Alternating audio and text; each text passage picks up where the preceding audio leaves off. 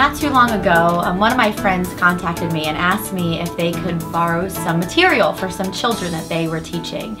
And so I got them the material just a short time before they actually had to teach it. And I felt terrible about it. I apologized to them and I said, I'm so sorry that I'm getting this to you so late. And their response was this: it's no big deal. I only need a couple of hours to prepare anyway. I've been doing this for a long time. And you know, when they said that to me, my heart just kind of broke a little bit. But I don't think that they're alone. I think that there are a lot of people teaching children that view it that same way. That it's just something that they can throw together at the last minute and it's really not that big of a deal. For some reason, we often view teaching the Word of God to children differently than we do adults. But the Word of God is pretty clear. It says in the book of James, chapter 3, verse 1, that not many of you should become masters or teachers, because those who are teachers, it says, will receive the stricter judgment or the greater condemnation. You see, teaching the Word of God, regardless of who you're teaching it to, is a high and a holy calling. It's never something that we should take lightly. And so we're going to talk a little bit today about some different steps of preparation. How should you then prepare to teach the Word of God to children? Well, number one, the very first thing that you need to make sure that you're doing is taking time to pray. It was Thomas Jefferson that actually said, the very first and most important step that you will ever take is to first acknowledge to God that you need Him. And you know, we need God for everything in our lives, but especially to teach His Word. I cannot convict a child of sin. I cannot help a Christian child grow in their faith. I need to acknowledge to God that I need Him. I need to ask Him to speak to my heart and show me what it is that He wants me to be teaching. But I also need to take time to examine myself and say, God, search my heart. See if there be any wicked way in me. Because we want to be clean vessels that are readily available for the Master's use. In the book of Ezra, it said that Ezra prepared his heart to teach. And so we need to prepare ourselves first and then ask God, God, what is it that you want me to be teaching to the children? And then the next thing that you need to make sure that you're doing is taking time to read the Scripture. So sometimes it's so easy just to go to the Bible lesson teaching notes or that lesson text and not actually read the Word of God and see what He says. But then how can you tell the children that God's Word says this when you haven't read it yourself? And also, it's as I'm reading God's Word that He's really speaking to my heart. That He's showing me the truths that I need to teach to the children. Sometimes as I read the text, it's a story that's very, very familiar. David and Goliath, or maybe Moses crossing the Red Sea, and it just seems old and familiar to me. But as I go to the Word of God and I search it and I pray, God, speak to my heart. God, show me something new. Show me something exciting in this that I haven't seen before. That He really begins to change me and get me excited then to take that lesson and teach it to the children. And you know, that really makes all the difference. And then after you've read the Word of God, then yes, it is very, very important that you take time to read the Bible lesson teaching notes that come with the lesson itself. Sometimes when you're going to teach a passage of Scripture, it may only be 5 verses long. And it's hard for you to imagine what it would have been like. It's hard for you to put yourself in that story. So read the lesson teaching notes. That helps to make the story come alive for you. It helps you to imagine what it would have been like. It helps you to imagine the time period and the surroundings.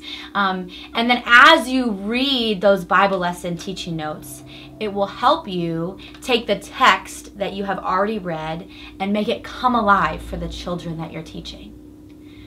So after you've read the Scripture, you've read the Bible lesson teaching notes, then you really need to take some time to study the passage of scripture that you're teaching. And so you're beginning to see why this is not something that you can do in just 1 or 2 hours, because you need to study the passage of scripture itself. Maybe there is a difficult topic that you're going to be teaching on, like atonement, or something involving the sacrifices, or maybe even levirate marriage, or maybe you just need to study the surrounding text. What came before this in scripture?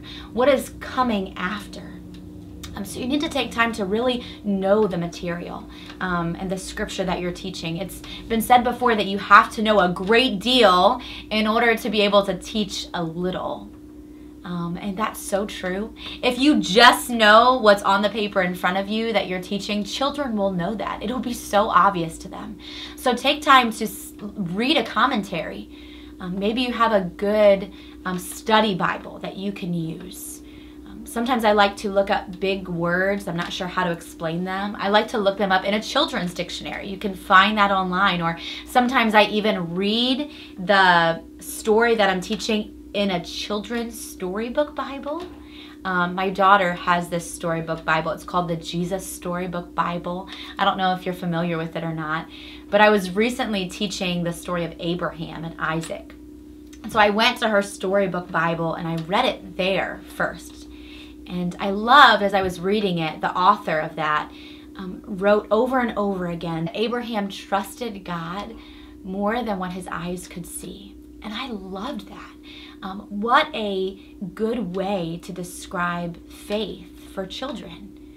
So there are all kinds of resources that you can use, but make sure that you're not just studying the text that's in front of you. You really have to know it for yourself.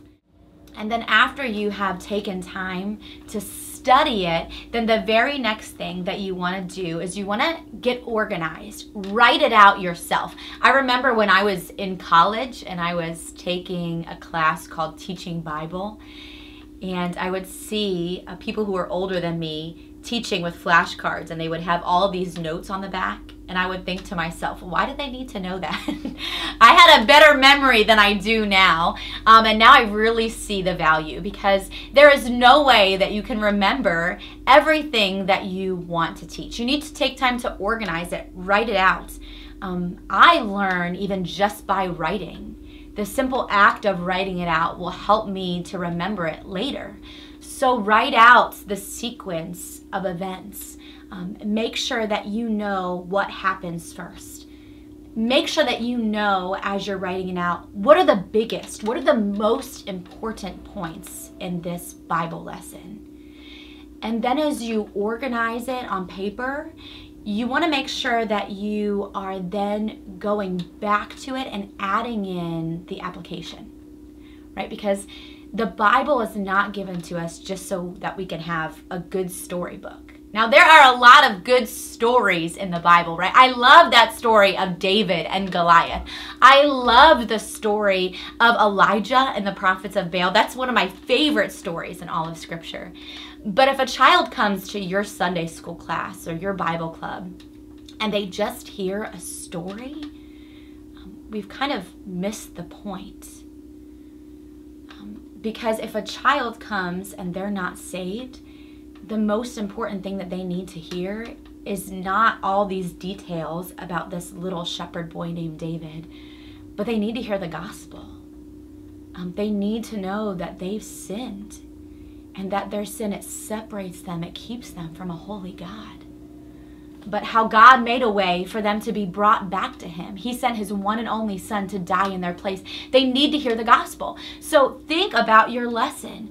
Think about where you can teach them about sin. Where can you teach them about the cross and how Jesus came and gave His precious blood to pay for their sin? And then write it down on your outline. Put it in where you're going to teach it in the lesson. And then not just that, but think about the saved children that are coming to your Sunday school class. They need you to then tell them how this story that happened thousands of years ago affects them right now, today. right? How should it change the way that they live? How does it apply to them personally? So think about that one main truth that you want to pull out for the saved child as well. Maybe it's that God wants you to love your enemies. Or maybe it's that you know that God will always hear and answer your prayer. And think about then where you can take that very important truth and put it into that lesson that you are teaching. So plan it out, write it down, because if you don't, chances are that you may forget it. So after you've done all of that, you've read the scripture. Well, you've prayed first. You've read the scripture. You've read the lesson text. You've studied. You've organized it. Then the very next thing that you need to do, and you've planned for the application, is that you need to, and this is so important, and this is the step I think that people skip over most often, and that is that you need to practice it out loud. And I know that that's hard. It's not easy to find time to do that. But there's something about saying it out loud. You need to do that at least once before you say it out loud in front of all the children. When I'm studying or preparing a Bible lesson, when I'm thinking about it in my mind and I'm writing it down on paper, everything just sounds so good and so smooth. And then once I speak it out loud the first time, I start to notice all those things that really didn't work the way that I planned them. You don't want to be noticing that in front of the children. You want to practice it so that you have a smooth delivery. Think about if you are stumbling all over the place and you're tied to the notes as you teach, what are you really showing them about the Word of God? You're showing them that it's not actually that important anyway. So make sure that you take time to practice it out loud. And then finally, the last thing that you and I need to do is to trust the Lord for the results. I cannot help a saved child grow in their faith. I cannot help an unsaved child understand their sin and their need of the gospel. We need God, the Holy Spirit, to work in their hearts.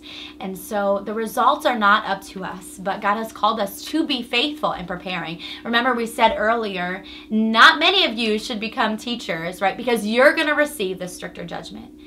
So it's a high and it's a holy calling, but God is the one who is responsible for the results. And so let's just take a minute to pray and ask God to help us with that. Father, we thank you. We thank you so much that you have given us your word.